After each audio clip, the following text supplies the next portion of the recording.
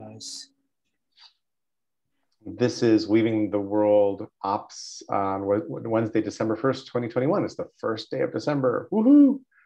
Last month of 2021 and the last 2 years have been this strange blur of pandemic. So if you keep Mattermost open, you can usually find your chats pretty easily. Is that making more sense? It does, yes. So you download it from a Play Store, an Apple Store? Or? Either the Apple Store or I think Mattermost.com. Let me check.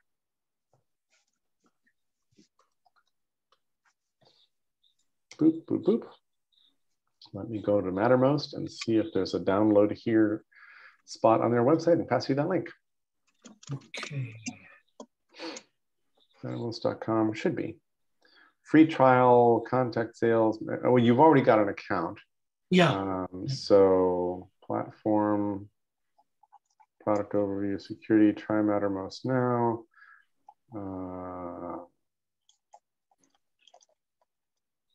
That's interesting. They don't say, hey, here's the app. Stay aligned. Design, contribute, developers, pricing, solutions, use cases, industries. That's all about how to use Mattermost. Channels, playbooks, boards, product overview. They do not make it simple to find the app on the website. No, it's download Mattermost mobile and download apps. Oh, there we go. So you're finding them better by just searching for download Mattermost? Yeah. So this is terrible website design that downloading the app is not easy. So yes, download Mattermost mobile and desktop apps. So install the desktop app on your MacBook. Yeah. That's the one to do, because the desktop app is nice. The iPad app is nice too. And I often get into it from my iPad, and all of them synchronize. So when you've read a thread, it keeps it good. So here's Mac OS download, install guide, etc. So you found the Mattermost.com download page, right? I did, yeah. Great. So you're all set. Okay, terrific. Great. And then Stacy and I were talking about she's going to be helping be sort of operations organizer, I guess sort of Jerry Wrangler. Stacy, is that like a Jerry Wrangler? I like that thing to say. I mean, I'm like that's actually good language because I'm quirky and just trying to help me find my way through all the different things that need to get done to start this up. So we were starting that conversation, which will continue. And Stacy, I want to make sure I've got your texting info. So why don't I give you my phone number in the chat. There's my phone number. If you want to send me a text, I will reply, and then we will have that set up. Okay, I'm going to do that when I get off the phone, because right now I'm on the phone. Sounds great. Sounds totally great. And then, so right now there's kind of a couple of things that I keep bonking against to get an issue set up. I had a nice call with Pete yesterday, and we wrestled about a couple things, as we sometimes have different opinions about which piece to do and where to go. The thing I think top priority right now is to take the Thursday call where we talked about the metaverse. Was a really lovely call. And what I'd like to do is take a piece of that call. I don't know exactly which piece yet. I haven't listened to the call yet again, and that's going to take a little time. But I wanted to take a segment, like a 15-minute segment of that call, and treat that as an episode of Weaving the World. And what that means then is I have to record an intro and an outro of some sort, which is podcast smelling, right? Which says, hey, welcome to the Weaving the World podcast. I'm Jerry Mikulski. Here's our website, whatever. Here's what we're doing. I have to record those. We then have to stitch those things together. Pete is creating some software that will create a website, a page, where the episode, so a page for each episode of the podcast, right? There's already, weavingtheworld.org is a little website that I'm building on Google Sites, which I happen to really like to use. It's very, very simple. It's secure. I tried to love WordPress for 15 years and fell out of love constantly. And so I've given up entirely on WordPress. So my old website, therexpedition.com, was on WordPress, and I had hired a webmistress to go build it out. And she used some of her custom code to do it. And then she changed her rates because she got popular and she needed a retainer. And her monthly retainer was higher than what I planned to spend with her. So I was like, oops, can't do that. And then somebody attacked my website, and I ended up having to pay more for a company called Sucuri, which I hope is a good security website for WordPress blogs. I ended up paying more for Sucuri to secure my damned WordPress site than I was paying to host it. And I was like, this is just freaking ridiculous. So finally, and finally, it got attacked again, and somehow I couldn't even log back in to the WordPress site. Couldn't figure it out. Wasn't working, and it wasn't like I was going to get a lot of support from WordPress. So I gave up and I deprecated it, and I rebuilt the site. You know, the Rexpedition now lives in a Google site as a pale gesture of its former glory, but I'm not really doing Rex anymore, and I need to figure that out.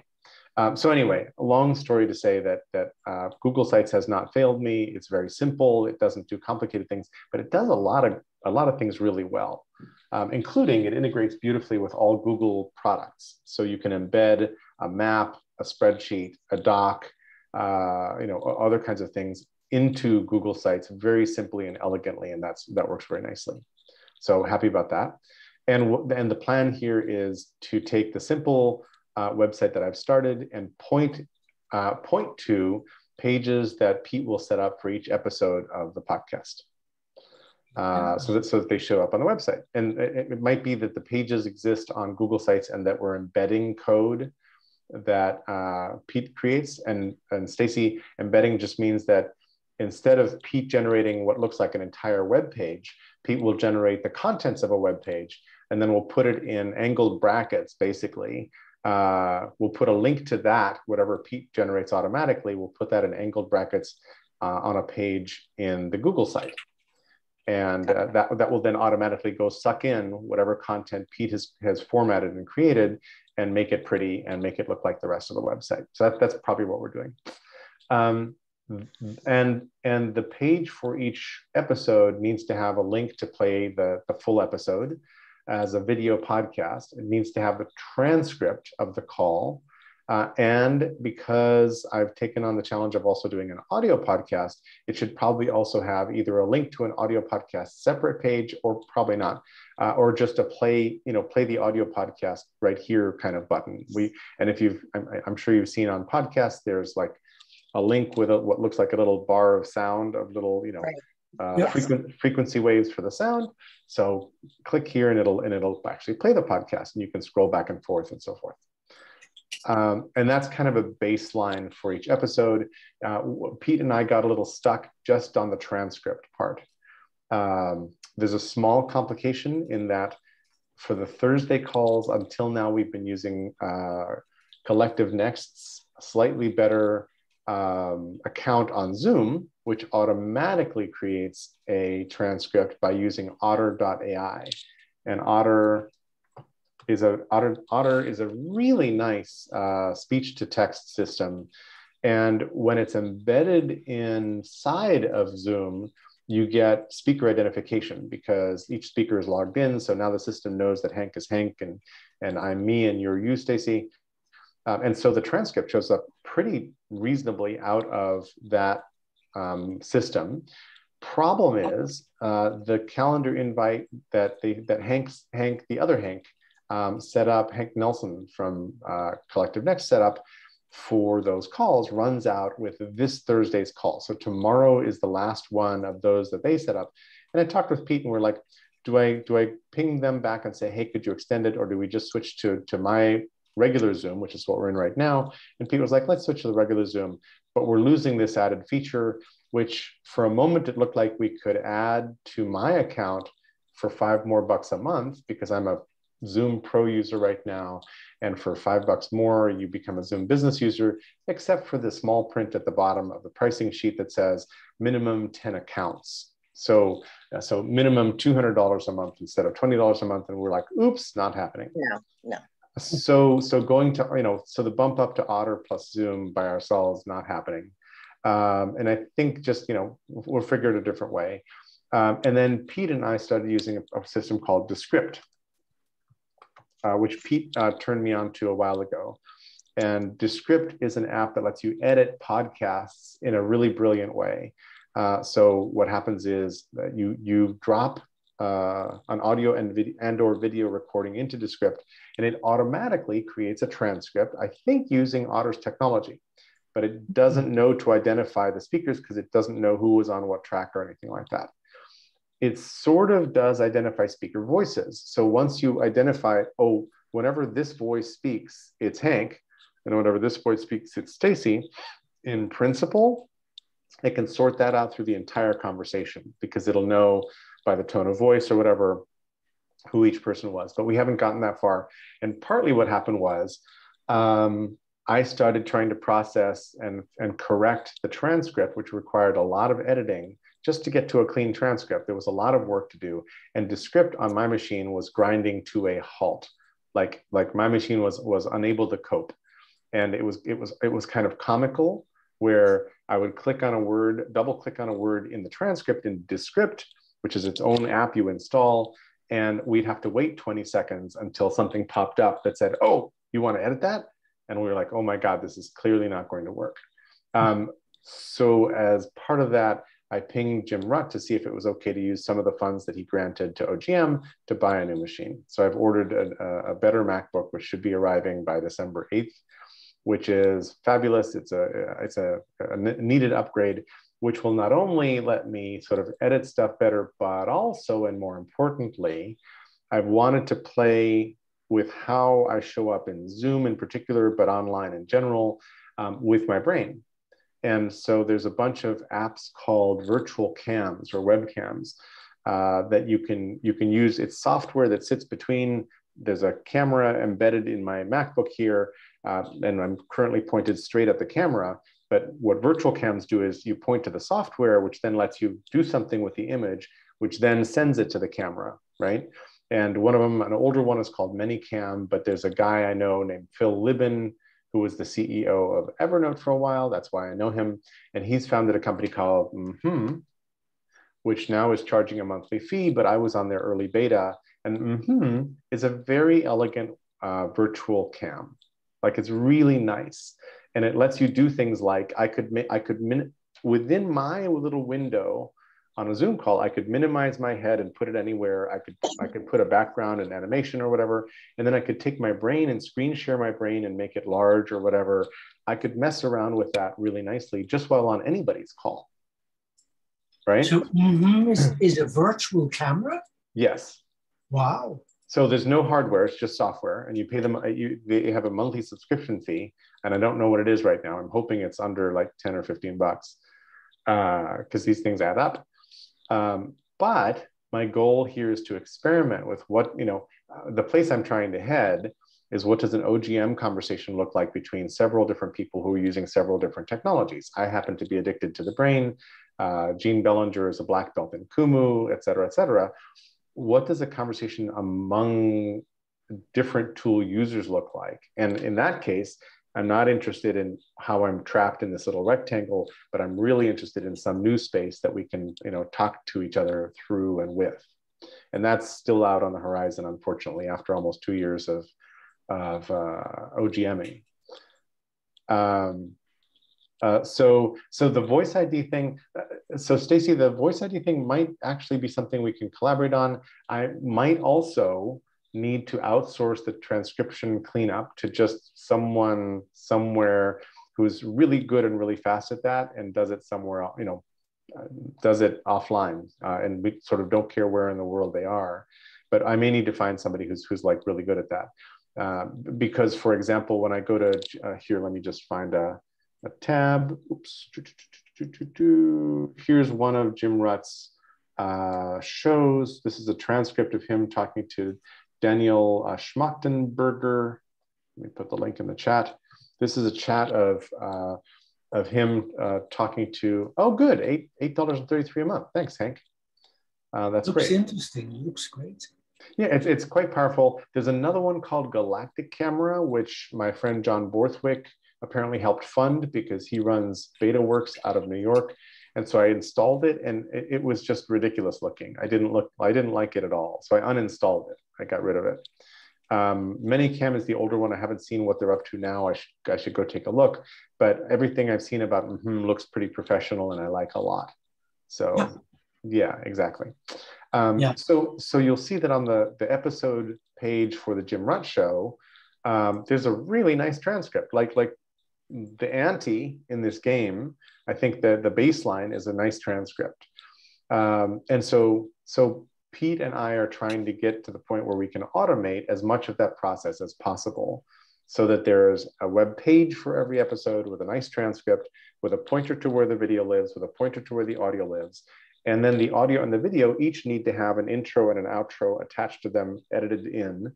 And then the question is how much to edit the calls. And I'm trying to do this with minimal editing of the calls, because the moment you start getting into heavy editing, you are talking about time and money, because these are temporal media, and you have to listen to them, then you have to edit, then you have to listen to them again, and somebody's going to have to use a whole bunch of time to do the good editing. So I'm trying to keep the editing either automated or minimal. Descript has a really cute feature where it automatically detects ums and coughs and long pauses, and you can press a button and it'll highlight them all, and then you can press another button and it'll get rid of them all, right? Nice. So Descript has a bunch of really magical features that make it a particularly good editing program, one of which is, once it's done its transcript, you can highlight words in the transcript, remove them or move them, and it'll move that clip of audio or video around. So when you output the finished produced podcast episode, all the edits you did to the text are actually done in the video, which is like, whoa, what? So that's quite brilliant as well. So I'm hoping that with a faster machine, I think Descript has an M1 Mac version. And Stacy, the M1 is the new chip that Apple just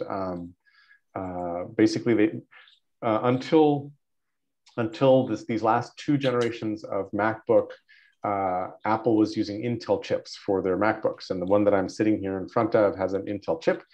Apple then took the chip design in-house, designed the M1 chip, and now the M1 Plus, I think it's called, which is on the newest MacBooks, which is like 3 times faster.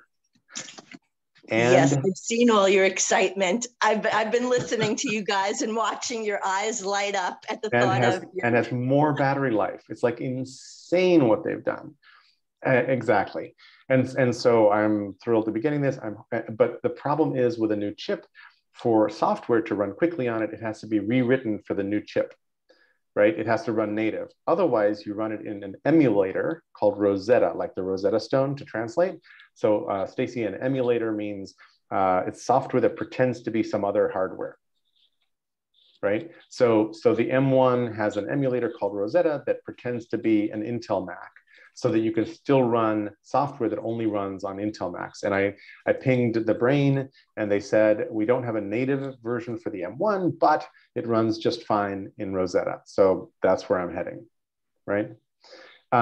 All of which to say that there's some mix of automation and humans that will turn into a finished podcast and a transcript and a page and all of that. And Pete and I have been wrestling to try to get to the point where we have that. And we're kind of close, but not there yet. And 2 months have already run by. Like, today is the first day of December. And I kind of had October and November to stand up some podcast episodes. So I'm actually behind the schedule at this point. And then a bunch of other things have happened in the meantime, which I'll also get to.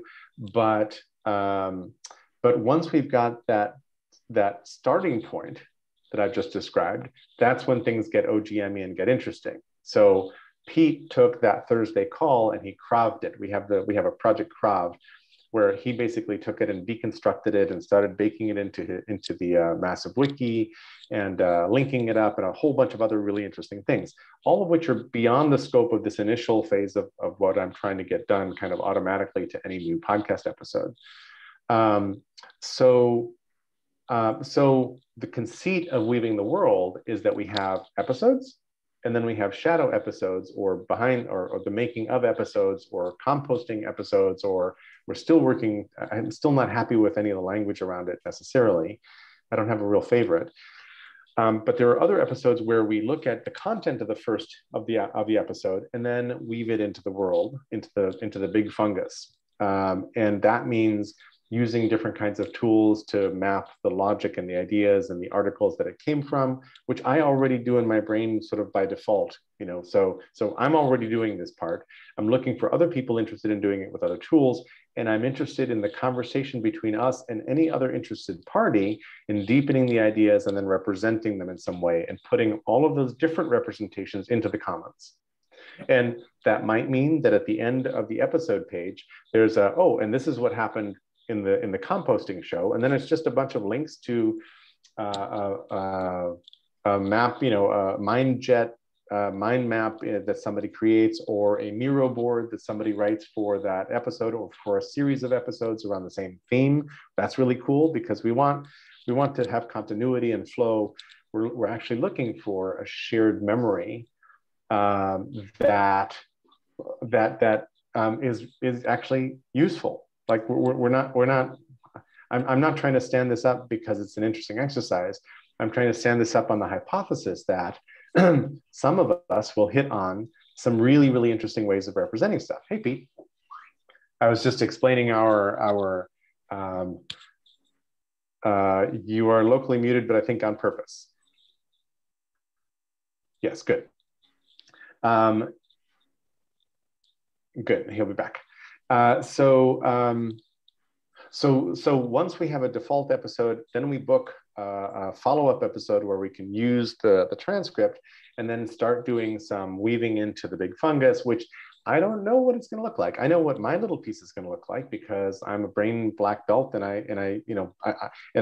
I'm busy using the brain in a way that heads toward what I'm saying. I'm trying to figure out how to edit, curate, and craft my brain so that it's a useful artifact in that particular way, which doesn't mean changing my behavior that much, but it means interesting ways of thinking about how I create thoughts and what I connect up. So there's been that conversation we've been having about investing and telling your kids, teaching your kids about investing and all that. And when I see that, and there's also the other conversation about nuclear fission and nuclear power and all that, and I see those conversations on a mailing list that's private, and I cry a bit. Because when I see good ideas go by on a private mailing list, I'm like, wow, those are really interesting things that are going into the bit bucket, because nobody's ever going to look them up again. And if they were really good thoughts and they were clear, they ought to be curated or gardened into someplace that's public facing, that's available to everybody else. Hence the big fungus and some attempt to make it visible.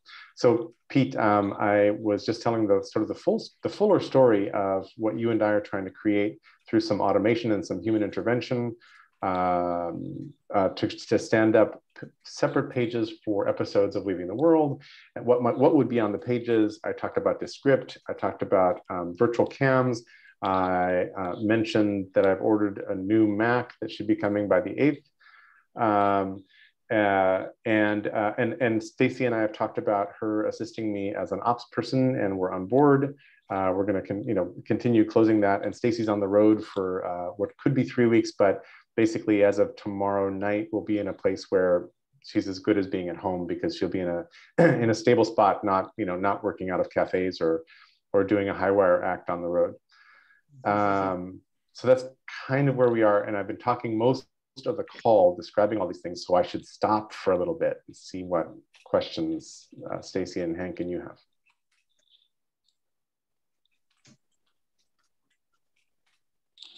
Well, I texted you, Jerry, so you'll see if my text came through. Cool, let me go check.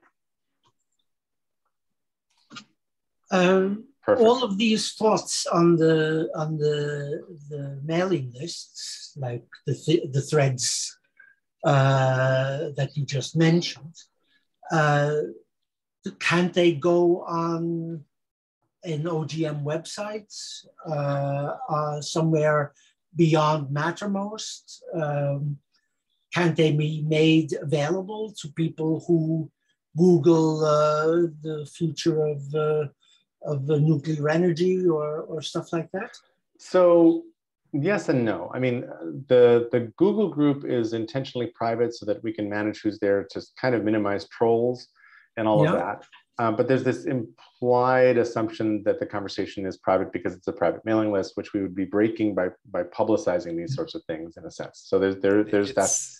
Is it really private, or can people see it through Google somehow? It's private to join, but I think it's visible in Google Groups. So if you were to search for it, you'd find it. If you were not a member, I think you could find it. And I think a non-member could read. Are you opening an incognito window to see if you can get to it? I am. And the first thing I have to do if I go to groups.google.com is sign in with my Google account. Right, exactly. But don't you have like 100? I only have a few. Okay.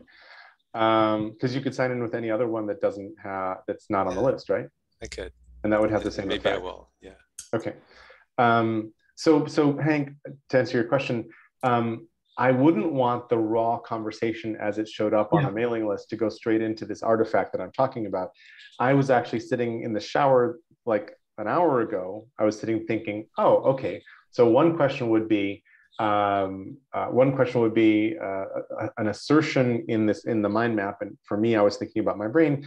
I need to add a thought that says, hey, forget about stock picking. ETFs are the way to go because someone else does all the work of averaging, and these things tend to play out, pretty well. Look at some history, and that would be one investment approach. And then there'd be a thought above it called investment strategies. And I've got something like that. I've got investment advice for sure. I've got a whole bunch of stuff in there, but I haven't organized it into a series of investment strategies. And I certainly haven't organized it into investment strategies understandable by a teen or a young person, right? A younger person, which is kind of the goal here. And so the wisdom that came by about investing would be super interesting for me personally to curate into the brain as that series of logic steps. And then, hey, if you're on this investment advice, here's some ETFs that somebody recommended that we think are pretty stable and pretty good right now, blah, blah, blah, blah, blah, would be interesting under that. And then there'd be a different approach that says, oh my gosh, you have to take some money and put it into crypto.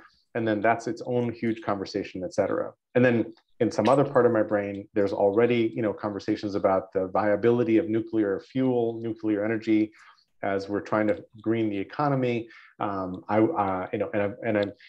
I've got a bunch of things that Amory Lovins has been saying on a different, more scientific list, which are brilliant about, and he's like pretty heavily against nuclear fuel, nuclear energy. And I was sort of reading our lists going, oh, okay, so we're, a couple people are being convinced that nuclear needs to be part of the mix, but I don't know enough to bridge that gap and make it visible as an interesting argument that addresses the questions instead of making blanket statements, right? And so I don't really want to cut and paste just the conversations from the mailing list. I want to take those as feedstock for a different composting conversation about, oh, okay, what's the logic of how to organize this? And how does it show up in a way that is useful to a newbie coming in and trying to do this? Yeah, I'm just on the OGM website, and aside from 3 videos and a few links, there's not much there. That's correct. Wouldn't it be interesting to sort of at least have a list of the different threads so that people might be stimulated? Oh, if OGM is talking about these type of things, it could be very useful to me. Try a different website, Hank, wiki.openglobalmind.com. Which isn't going to satisfy you, but it will at least point you. And it'll give you more depth, because that's the OGM wiki. Wiki.globalmind.com. Wiki.openglobalmind.com. So the same website, but wiki dot in front. Yeah. Just put wiki as the high-level identifier. And then click all pages when you get there. And the base OGM website is really simple because we're using a very simple site builder that's pointed to some markdown files, and the site builder doesn't have a lot of bells and whistles on it. So the page is that's really simple. Well, we don't have like a nav menu. Well, right. Hank said you don't have a lot of content here. Well, that too, but kind of intentionally. There's no like. It would be easy to make a README. The homepage could have links to everything. Could be a lot long. Right? The reason that website is small is because the intent is that's kind of the advertising marketing site, and then one of the big links there should be to the wiki. Yeah. Probably. And the wiki is where everybody edits it instead of a few people have a marketing presence for Open Global Mind, to use a phrase. Yeah. The mailing list is not public, although interestingly, if you search for Open Global Mind, all one word, you do see some references in the Pedagogy list and the Kikolab meme factory list. Interesting. In Google Groups. Okay, so I thought when I set it up that I'd set it to be public, but membership only. It appears to be private.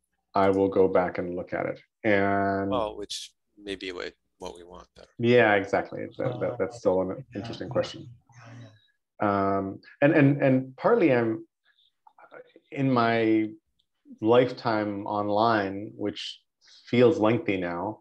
I've seen way too many super brilliant things said in private conversations that have disappeared, right?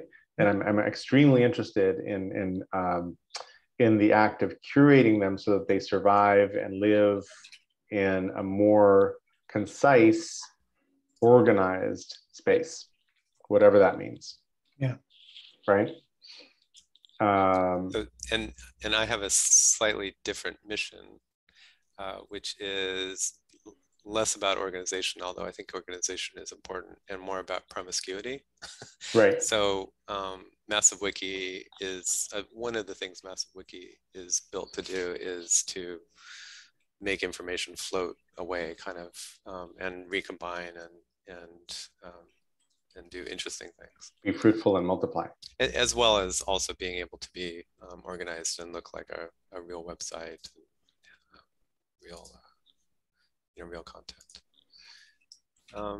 I have to, on behalf of our good friend, Mr. Arena, I have to also say that there's an OGM homepage on Trove. On Trove. And there are links to the Arena pages for member list.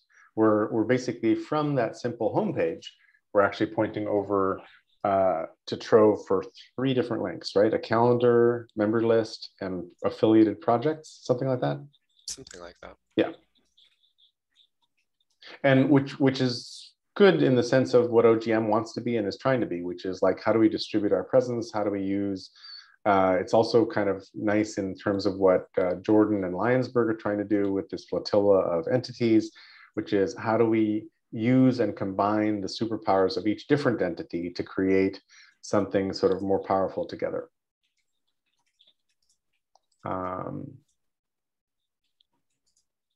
Cool.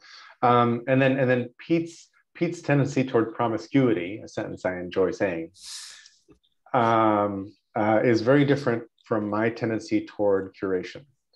And I think the 2 are good combinations together. I think that energy, like these are polarities to manage, these are not opposites to resolve. And you only get to good curation with a lot of promiscuity. But my feeling is without really good curation somewhere, it just turns into a jungle overnight. It's like the yard left for a little too long on its own. When we lived in San Francisco, we had a yard for a while that was overrun with blackberries. And several times we tried pulling the vines and doing it. It's like really painful, stupid work. And then they, like blackberries are the cockroaches of the plant kingdom. They just keep coming back and survive almost anything until we finally took like drastic measures and got rid of them. But they were haunting us for a long time. There was also this tree in the middle of the yard at the beginning, which it turns out, I think it's called something like a Gabriel's horn, I'm forgetting now, but it only has a scent at night. and it had these beautiful big blooms that hung downward. They were beautiful, but you step on the terrace at night and it would be like somebody sprayed perfume outside. It was a really delightful smell, but the tree filled the whole little backyard. And then during the day, no scent at all. It was really cool. So it was clearly looking for nocturnal insects, I guess.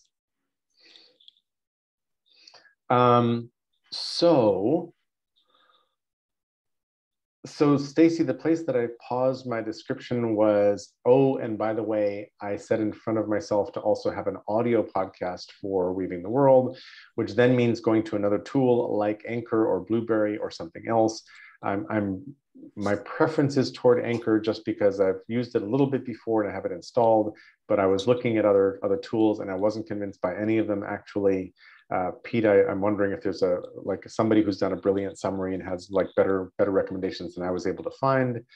But that also means taking the audio portion of the podcast and then creating with that an audio podcast that plays nicely, that looks good. And one of the nice things about Anchor is that it does soup to nuts. You can start recording.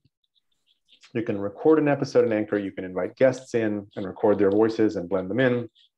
You can add sound effects. You can edit the resulting piece. You can string together a bunch of stuff. You can then publish it and you can send it all the way to iTunes podcasts or some other kinds of podcast hosting with a little icon that says, this is the pretty cover of my podcast. And all of that seems to really work. There we go. It's hallucinogenic if you eat it. Really? Damn it. Missed that march, huh? Link to many. I thought it was like deadly, like you don't eat this, but hallucinogenic is interesting. Cool, thanks. So I have to mention David Bovell and Wendy Elford and I, the garden crew, are working on a process called knowledge casting, which combines a podcast, peer-reviewed journal, knowledge garden like a massive wiki, and sometimes a few other things like smart contracts and smart tokens. And we haven't rescheduled our call. We were going to sort of do a bit of a mind meld over that, which I'd love to do. Yep.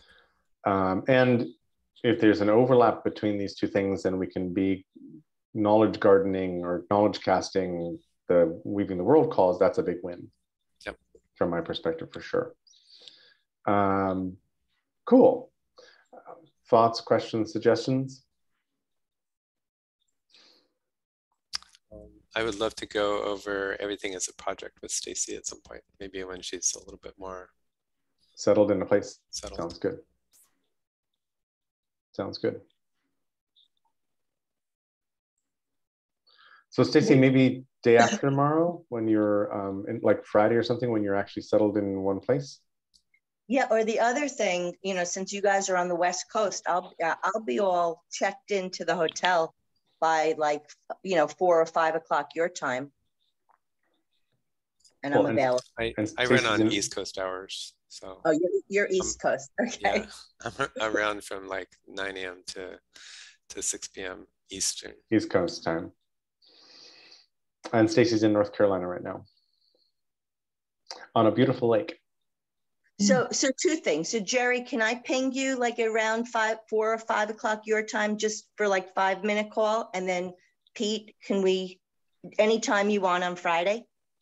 Yeah, that sounds great. You bet. Okay. Perfect. Yes, for me as well. Okay, great.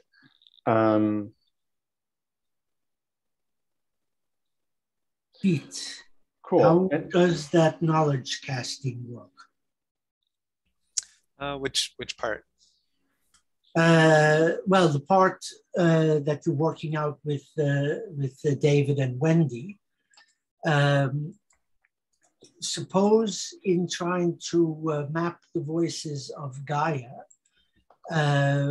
we would send out requests to all different communities, school classes, football clubs, amateur football clubs, whatever, all around the world.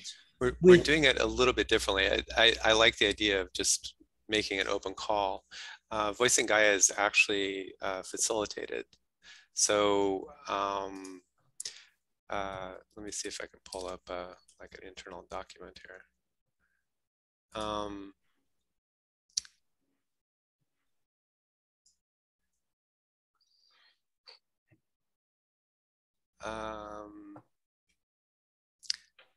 So another part of I'm still a little bit David's got a much finer grained sense of what's doing what, and he's got several overlapping structures which kind of all are doing similar things at different scales and different different things. But the idea of voicing Gaia is that that we would actually choose 10, 20 communities around the world, and then have a crew of folks that would run probably in-person workshops, collecting spoken word, drawing stuff, music, and then collating that into something it sounds a lot like Weaving the World at some point, where it's like, and all of that turns into a podcast.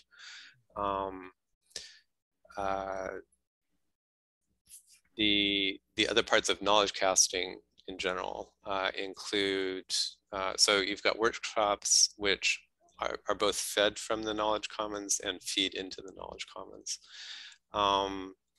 And the Knowledge Commons turns into the podcast, and also is connected with a peer-reviewed journal. And I think that's the key parts of it. We've got something else in collaboration with another person in Australia. We're working on something called Chainferences, a chain of conferences. So another destination, Voicing Gaia, and several other feeds of Chainferences are heading towards Stockholm Plus 50, which I think is next year. And each of the podcast series, knowledge casting series, are both independent, and if you step back far enough, they're all kind of doing the same thing in different places. So Voicing Gaia is one proposal that we've got outstanding. Another proposal we're working on right now is for actually a couple of them that are kind of in the pipeline. One of them is for a smart city in Southeast Asia, smart city development in Southeast Asia. So that community would not be workshops of different kinds of people around the world, but it would be workshops of architects and construction engineers and finance people and stuff like that, all talking about, okay, we're building we have this huge smart city project in Southeast Asia. How is that going to come together? Another one is one that Wendy is sourcing, which is water projects in Australia. Australia is kind of a desert continent, not unlike the American West, kind of. Water is a hugely important thing, and there's a bunch of organizations and conferences and legal stuff, federal legal stuff, probably state legal stuff too, that combines to make interesting and large-scale kind of water things. So another chainference would be a collection of, I guess that one, Wendy's got a particular effort she's worked with for a couple of years already, with different water groups around a watershed in Australia. And the really interesting tension for Wendy there is there's the developed way of looking at a river, a big river, and the indigenous way of looking at a big river. She says the indigenous people look at it as source. It's a living thing. The river is literally a living thing. In what I would call Western world, although I don't know how that applies to Australia. In the developed view of the, the non-Indigenous people living and working and buying and selling stuff in Australia, the river is a resource. You cut it up into acre feet or whatever, and you buy and sell it, and you dam it when you feel like it, and it's a resource, not source. So there's that one conference that's going on. She's aiming towards a conference development workshop, etc., early to 2022. That is going to be one in a series of chainferences about water around the world. Obviously lots of people care about water, and we can set up a chainference that works for water and watersheds and legalities and Indigenous rights and all that kind of stuff in different places around the world. All of that goes towards Stockholm Plus 50, along with, smart cities and Indigenous rights and, lots of stuff. Yeah. I feel like I did a poor job. David, if you're watching this in the future, I'm sorry if I it was interesting. That. I like it. There's as you can tell, there's, multiple layers of, the onion, and multiple parts of that. There's, the smart contract legal stuff. There's the knowledge stuff. There's human factors and user-centered design stuff. So all of that is kind of getting mixed together to do lots of different things. But,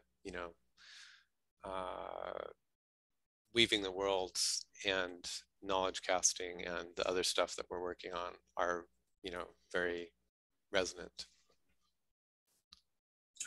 Could it be used in that mass outreach approach that I'm interested in, to contact several thousand of people and communities with specific questions about this and this is happening in your area? What does Gaia think about it? What would Gaia say? Yep. And then weave those things together. Yeah, that makes a lot of sense as an approach. Currently, something like Voicing Gaia is again that curated is kind of a weird word, but assembled and facilitated, rather than reaching out to lots of thousands. We're collecting and facilitating dozens. But obviously, it's the same kind of general tech, the same kind of general human processes.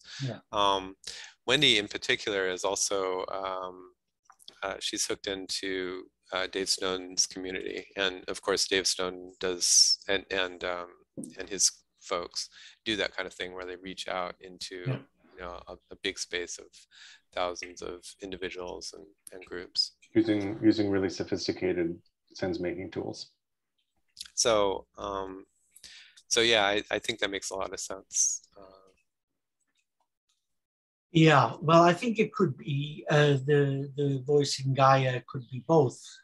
Yep, I agree. In fact, I haven't exchanged any Telegram messages with David for weeks, so I should really get back to him. You definitely should, and I'll mention it on our next call, which is today. Yeah. And I would love to have some Weaving the World calls about water. Just cut through that space and see what we can do there, and see how that feeds Voices of Gaia, etc. So yeah, that's a good idea. That'd be awesome. Yeah. A friend of mine. So when I lived in Manhattan and worked for Esther, I shared a flat with Tamara Damon, whose mother was Betsy Damon, who was kind of a performance artist back in the heydays in Manhattan, and had an act called The 5,000-Year-Old Woman, and then a bunch of other stuff. But she became a keeper of the waters. She designed a park on a city in inner China that's a city on a river, and the river was really kind of messed up. And the park she created was shaped like a fish. So water would be siphoned off the river through the mouth of the fish, and then it would go through settling ponds, and the whole thing was a park you could walk across. but it had bubbling areas, settling ponds, other kinds of things, and to the point where the tail of the fish fed the water back into the river. And the whole thing, you know, they gave her the key to the city, and this was 25, 30 years ago. Somewhere in the middle of China, I can find the city if you want. But super, super interesting. And she was all about, you know, waters. Cool, Stacey. I think we're about to wrap this call. So Great. Happy driving. Thanks for being on the call. Thanks for Thank you. jumping in to help, and we'll be in touch, as they say. Okay, Talk to you at 5. Yeah. Bye-bye. Bye. Cool. Anything else for right now? Not to cheapen something real with fiction, but Jerry, your description of the river and the fish reminded me of a Disney movie, Raya and the Last Dragon, which has the same kind of thing, dragon shaped. So the 4 or 5 lands that protagonist and her dragon friend have to navigate are provinces, essentially, or states or whatever, collected around the shape of a dragon when you zoom out. And there it is. Look, dragon. I've not seen the movie. Thank you. So I wonder if there's some connection, and you know, some Disney research person is like, oh, ran into the park or something. Yeah, that'd be really fun. And I think I have let me just find it. If this is, let's see if the site is still there. I'll click on the link. I have kind of a fascination or love-hate relationship with the Disney as they stumble into cultural sensitivity and awareness. Yeah. One of the most amazing things I've ever heard is you can go on YouTube. So one of the things that Disney does, because it's so big and so worldwide, is it translates its movies into 20 languages, you know, like that, including all the songs and stuff like that. And so it's animations, so yeah, if you're lazy. So you can go on YouTube and find one of the theme songs. The one I happen to remember is "Colors of the Wind." And let's not get started on Pocahontas and the English,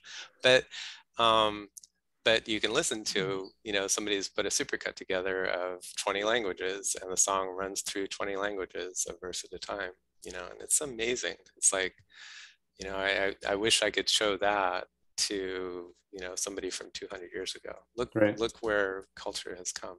Right. And then of course you have to explain I had this reminds me, I've probably told this story again, and I'll tell it. I've probably told this story before, and I've told it again. African refugee, my wife was helping out with the African refugees who speak French. And so one of them finally got out of the jail that we keep refugees in, and was on his way to family in New York, I think. So we lived in Southern California near Disneyland. We had the opportunity to bring him to Disneyland for a day, which is like, you know, from the jungles, well, from the jungles of South America, starting from Africa, and, you know, making your way to the US and all the weird things about the US, and then to bring somebody to Disneyland, that's just a whole trip. But he's obviously African-American, black-skinned, and I took him to the Song of the South ride, you know, and we got to go on the ride. And I tried to start explaining the Song of the South to somebody from Africa, and I couldn't really, you know, but it was a weird thing, thinking of all the cultural stuff that goes on, and, you know, ends up in Anaheim. Yep. It's entertainment. Yep. And I used to navigate the very perilous rivers of the world on the Jungle Cruise ride. So we enjoyed the movie. Yeah. And they have the dumb jokes, and Dwayne Johnson does a good job of delivering. Yeah, Dwayne Johnson's an interesting character. Pete, thank you for the story. That was really nice. I like it. And it's ringing a bell. I think I have heard it before from you. Kumandra. So you know, this thing, like, did they do a good thing by compressing, you know, five or six like cultures into Kamandra. Is that a good thing or a bad thing, you know? And there's just a whole intense conversation about cultural appropriation and misappropriation that rides there, right? And then how do you honor something without diluting it or stealing from it or whatever? Yep. Big questions. Can you even? Exactly. I remember watching Moana, and at the start, I was just furious with the movie. I'm like, are you kidding me? These people know exactly about all this. And I'm like, oh, that's the plot of this movie. But I was so angry at the start. I was like, good Lord, seriously? It's like I'm angry at Harry Potter. Like he's the stupidest wizard there ever was. Yeah. I got really tired. I got really tired of Hermione being like brilliant and Harry being like an idiot. Yeah. And all this strange. Why is Harry the hero and not Hermione? No idea. It should be her. Yeah, but that's the way to get people involved in it. Of course. That's the way that kids are changing. That's the way that the young girls are saying, yeah, I am the hero. Look at those 7 books or 7 films. Yeah, I thought it was very clever to do it that way. But they're all known as the Harry Potter series. Oh yeah. Oh, I'm a very big fan of Harry. They're not the Hermione Granger series. Yeah, but that's not subversive. That can be put aside. Oh yeah, that's. Why isn't there a Hermione Granger series? Why isn't there like a sequel and a prequel and a like? I'm sure there's lots of Harry Potter fanfic, unless they've been really good about stamping it out. But anyway, good on that interesting note. Thank you very, very much. This has been super useful. Yeah, and really enjoyed. See you on the inner tubes. Yes. Bye-bye. Bye for now.